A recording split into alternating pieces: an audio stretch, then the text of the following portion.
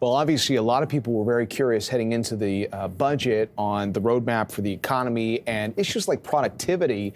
Our next guest thinks that the capital gains tax hike, which was just outlined in that report, ultimately has the government going after those who save in the country.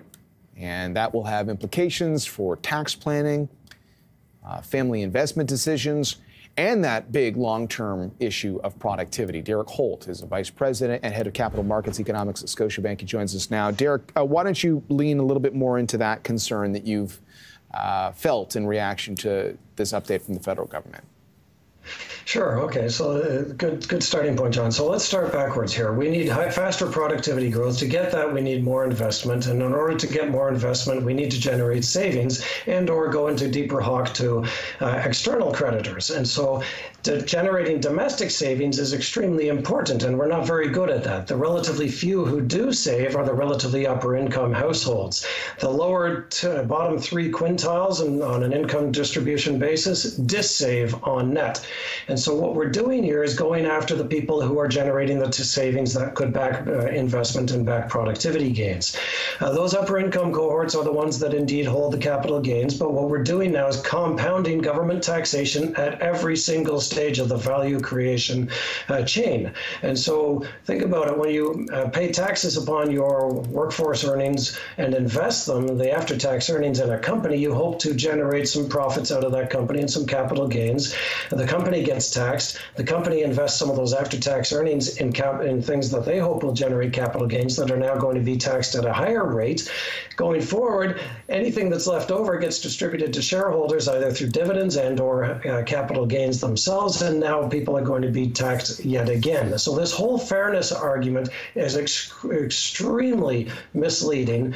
It is an extremely unfair method of taxation to compound the taxation at every single stage of the investment process. And what Canada has done here is made itself severely less competitive compared to other jurisdictions. We will have among the highest capital gains tax rates anywhere in the world after we've already lost our corporate tax advantage compared to the United States about 6 years ago. That's no way to generate investment, savings, and productivity. So just to lean more into that, like what are the ramifications of being less competitive? What does that mean in terms of the money flows?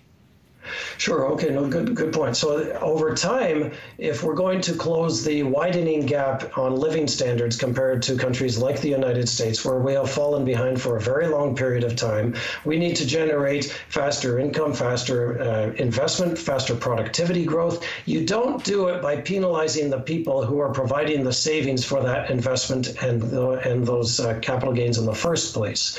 And so what we've done is taken a step back here in terms of any hope to address our longer run living standards in Canada. And, I guess if you were to have proposed another solution for addressing these issues and, in a balanced way that addresses these issues that everybody's talking about, like affordability, but fairness as well, what would be your solution? Well, my solution would have been to toe the line on program spending. I think Minister Freeland is the heaviest spending finance minister we've had in decades.